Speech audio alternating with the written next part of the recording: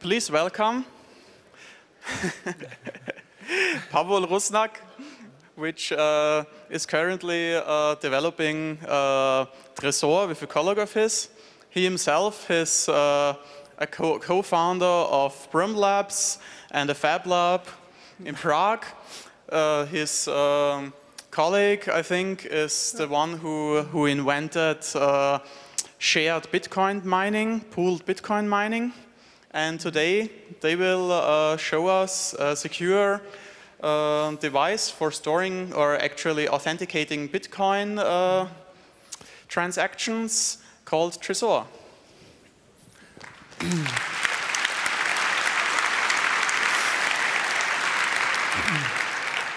So thank you for the introduction, and I will try to reintroduce our team again. So you might recognize the guy on the left. It was mentioned. It's Marek Palatinus, also known as Slash, inventor of mining pool concept, and also operator of the first mining pool, which is still one of the biggest, with around 10% of hash rate on a Bitcoin network. He also invented Stratum protocol, which is currently used in miners, pools, and in Bitcoin clients. And the guy on the left is me, Pavol Rusnak, and I'm responsible for some smaller Bitcoin projects, like, for example, coinmap.org. And together we form with Alena, who is sadly not in the photo, a company called Satoshi Labs, and we try to have something like an umbrella organization for these Bitcoin-related projects. One of the most important problems in Bitcoin mass adoption is security and safety of Bitcoin private keys. By security, I mean the security of the end user's computer, because we have compromised computers with viruses and malwares and keyloggers. We also have, for example, in an internet cafe, computers we don't trust. And what's not very common nowadays, but may be common in future, are rigged clients, which look like the regular clients, but they do something they are not supposed to do. And by safety of Bitcoin private keys, we mean data or more particularly wallet loss during various disasters, hard drive failures, naive reinstalls of operating system, and also failing to do proper backups, which is very easy, for example, in Bitcoin Qt, where not a lot of users are aware that you have to back up your wallet regularly, otherwise you will lose your Bitcoins. And solution to this, we think, is hardware wallets. Hardware wallet idea is not new. First, I encountered this idea during a Bitcoin conference in Prague in 2011, when Clemens Kapp introduced us to his project of hardware wallet. Sadly, he didn't pursue with his students this idea of Arduino-based hardware wallet further. And after Bitcoin conference 2012 in London, we decided with Slash to create a project that is now known as Trezor, to actually bring this hardware wallet idea to life. We decided to follow the keep it simple principle, so we are building a USB gadget, more particularly a human interface device. It has an OLED display and OK cancel buttons, which require physical interaction with user to confirm or discard transaction. And we don't have batteries because we use just power from the USB. And we don't have radio like Bluetooth or wireless because we aim to focus on the security of Bitcoin transaction, not mobility, which is quite good nowadays. What's inside of Trezor? We use ARM Cortex-M3 microcontroller, more particularly STM32F205, clocked at 120 megahertz. It has half a megabyte of flash for code, 128 kilobytes of RAM, and hardware random generator, which I will talk a little bit later. And it has OLED display, which is more or less one inch wide. During the development, we also created a Raspberry Pi Shield, which uses the same display. Sadly, Raspberry Pi can't act as a USB client device, just as USB host. So we had to put an extra USB to serial converter chip on board. And this Shield was used as a prototyping platform during development phase, because that allowed us to use Python instead of C and to quickly try some stuff before implementing it in much low-level C. And the good thing is that this Raspberry Pi, this Shield, follows the same logic as the real Trezor device. So client has no way to determine if there is a real device or Raspberry Pi Shield on the other side. So let me give you an overview how Trezor works. First, we have to generate initial entropy, and we want to allow its easy backup. Then we use this entropy to derive master private key and master public key.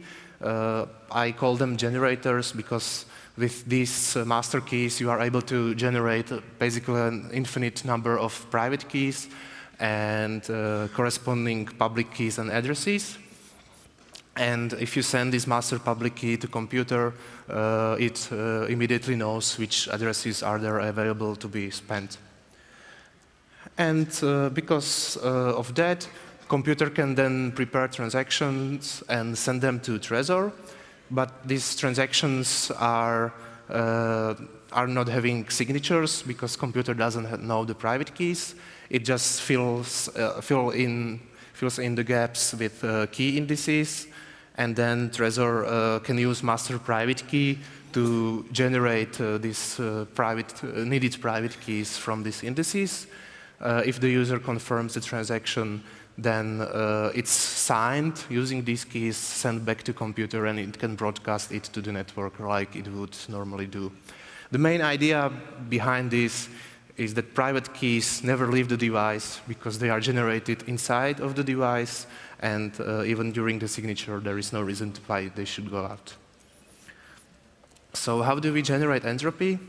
We use hardware random generator to create internal entropy A. We can request external entropy from computer, and then we use both entropies to generate final entropy. And if we commit to entropy A before receiving entropy B, we can prove that the external entropy was used. For example, with this very simple scheme.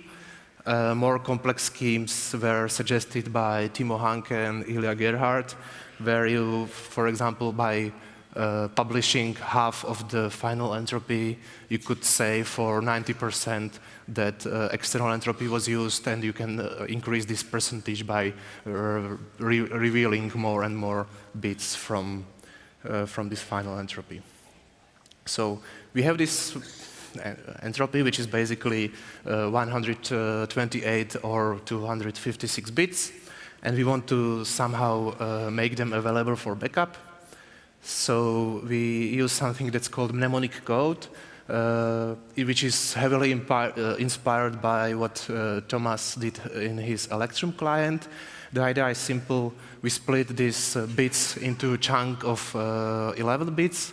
We have a word list of 248 words. We interpret this chunk as an integer between 0 and 247 and use the word from word list to create the sentence. We could use entropy directly to generate the master private key, but we decided to do something more complex and standardize it as a mnemonic code BIP39. So what we do is we use PBKDF2 to generate master private key. It's a construct that uses pseudo-random function HMAC SHA-512. We use password, as a password we use mnemonic sentence, and we solved it with string mnemonic concatenated with user secret. And that allows us to create something like password protected mnemonics. So the idea is you write down these 12 or 25 words on a paper, put it in a safe, and even if someone steals this paper, he doesn't have your master private key because he has to provide this user secret if it was used. And also a nice side effect is that it provides plausible deniability, because if you give some different user secret to an attacker, he would obtain a different master private key and completely different set of addresses. And if you are clever enough to send some small amounts of bitcoins to these fake addresses, he can never know that you gave him a right or wrong user secret. We use 496 iteration, and desired key length is 512 bits. That's because there is another standard called hierarchical deterministic wallets, which use exactly 512 bits for its master node. And the idea is that using that construct, you could create basically a tree of addresses, and each level can be some logical way how to divide these addresses into logical groups.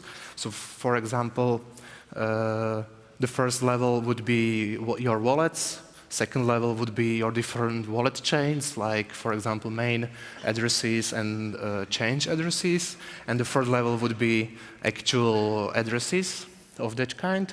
And the function that generates level 1 from level 0 is called child key derivation function, and it takes data from parent node and index 0, 1 to create different childs of that particular node. And then you can descend deeper and deeper in the tree, and you have some logical structure in your addresses. So it's not like it's flat.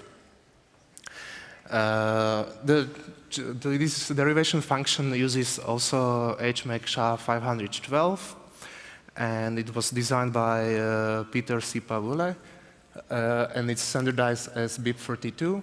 And because it's a very abstract concept, it provides lots of possibilities. The first one I described on the previous slide, but you can, for example, have first level as a representation of different coin types, like, for example, first node would be Bitcoin addresses, second node Litecoin addresses, and so on, and then you would follow this logical structure deeper. Or you have some even more complex setup. Imagine there is a company that has headquarters and local branches all around the world, and this key that happens to be a headquarter key can derive all keys in all branches all around the world. But if you are a director of a local branch, you have access just to addresses only that happened in your branch.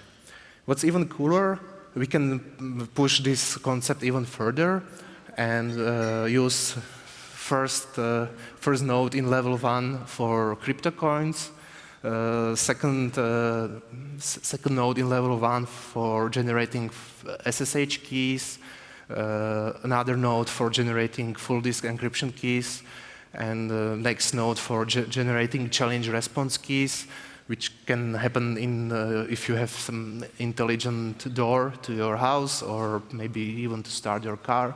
And that's very cool because suddenly your wallet token happens to be identity token. You can do pretty much everything you can. Another problem we found or tackled is that ECDCA signatures require random nonce during signing. For Bitcoin, it's 256 bits. And if you use the same nonce twice for signing different messages, using the same particular key, you would basically leak this key. This was demonstrated on 27C3 fail overflow talk about console hacking, how they got the PS3 private key. And sadly, it was also exploited in August 2013, where there was Android Java random number generator vulnerability in secure random class, which didn't use enough entropy to generate these nonces, and more than 59 bitcoins were stolen. What was even worse was that all Android clients were affected because the bug was in the shared library below the application code. And also, even if you imported your own private key into Android wallet, you were not safe because the problem was during generating nonces for signatures, not during generating the private keys. So coincidentally, in August, same year, RFC 6979 was released with implementation in Java and Go. Later, we ported this idea to Python ECDCA with slash, and it was merged in 0.9 release.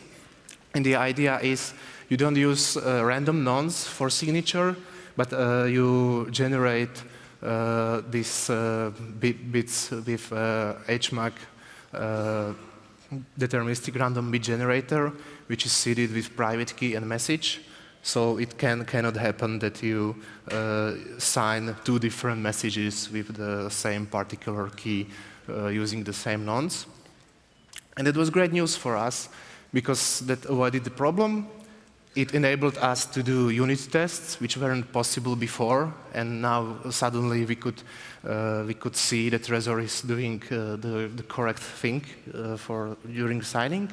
And also, what was important, that allowed us to prove that Trezor doesn't leak master private key in nonce, because you could create such scheme that would do that. And let me tell you something about integration. In order to be Trezor usable, we need to integrate it into existing desktop clients. So work is being done in Multibit by Multibit guys. And this Multibit uses BitcoinJ and TrezorJ library, and Electrum and Armory clients which are written in Python, which we are really fond of with Marek. Sadly, Bitcoin Qt is pretty complex code base, and we currently have no immediate goal to implement Trezor support into it. And also, upstream is probably not very hesitant to, is a little bit hesitant to do such big changes in their code base. The good thing about mobile clients, particularly in Android, is that most of new Android phones have USB OTG, which allows them to communicate with USB devices. And because Multibit is written in Java, they can pretty reuse most of the code base that was written for Multibit. And also what we are working right now is native browser plugin, which will create a bridge between low-level USB communication with Trezor to JavaScript, so web wallets can actually use Trezor via JavaScript bindings. And that would allow to finally create safe web wallets because there would be no private keys stored on a server. So I think that's it. If you want to contact us, there is this email. Please put 30C3 in a subject so I know it came from this conference. Most of the source code is published on GitHub. We will release a firmware source code in January, when we will ship most of the pre-orders. And if there are any questions, I'm willing to answer them right now.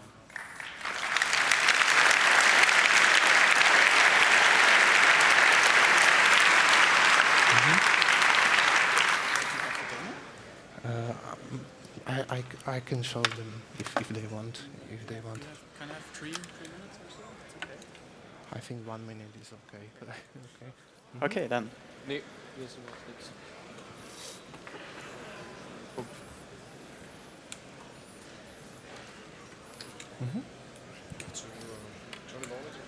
So I can show you, before you line up at the microphone, I can show you some early prototype from September. So it looks like this. It's a metallic version, which is more or less final. We will be doing some polishing touches to the version that will be shipped in January. And okay, I don't know if you see it. And it's just a demo screen because that's the firmware back from September. So there is some demo transaction, and I can either confirm it or cancel it. And if I confirm it, then it's just some animation during the signing, and so that's how it looks.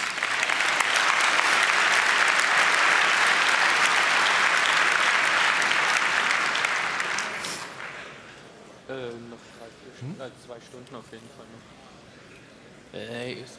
Thank you very much.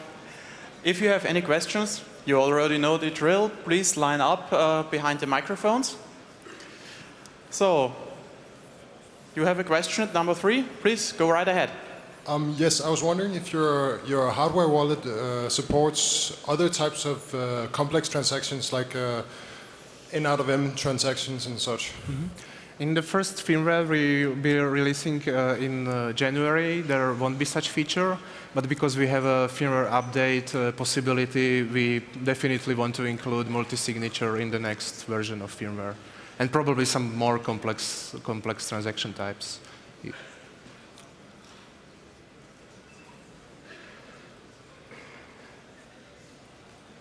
Are there any questions from IRC? Yes, one, please. It's look like the perfect solution for ATM usage. Do you think maybe Bitcoin ATM machines are integrate it with some popular ATM machines in the future? I think it should be possible to integrate it with ATM in the future. Well, ATM is more or less common computer nowadays, so I see no reason why we shouldn't go that way. But because we don't have any Bluetooth or radio, the first version would have to support USB, but maybe in the future there will be some other ways. Number 1, please. What happens with a Bitcoin stored on the device when it breaks? Then you would recover your paper wallet with these 12 or 24 words, and using this backup, you can recover it into other Trezor device or just use software that's compatible with BIP39 and send your Bitcoins to other address. So that's the main purpose of these paper wallet backups. Mm-hmm. Next question from number 4, please. Hi, thank you for your talk. It was very interesting. Thanks. I saw on the website the pre-orders are closed. Do you have an idea when you will be taking orders again? We will be shipping Trezor to pre-order people in January, and after all these pre-orders are shipped, we will reopen Trezor for regular sale. So, in February? Well, after we are done, so most probably in February, right? Thank you. Number 1, please. Are you thinking about another version where you have maybe a power supply within the device and then you could transfer the transactions via Bluetooth or something, which would be more convenient maybe for later uses? The problem is if we want to have radio in Trezor, we would need to have a battery and other stuff, and it looks simple, but it's adding more and more complexity. I'm not saying we are not going to go this way, but the first version... Yeah, of course, it's the first version, yes. Yeah. We will see how market will response. It's still a new area for us and for everybody. So maybe it will be needed, maybe it won't. We'll see. It would be nice, but the first version is already very well. Thanks a lot for that. Thank you. Another question from number 4, please. Yes, so you talked about update functionality. How do you prevent any kind of update functionality from compromising the device? Obviously, when you plug it in an untrusted system like a web shop, like an internet cafe, or the aforementioned ATM machine. All right. We have a bootloader that contains our public keys, and our firmware is signed by us.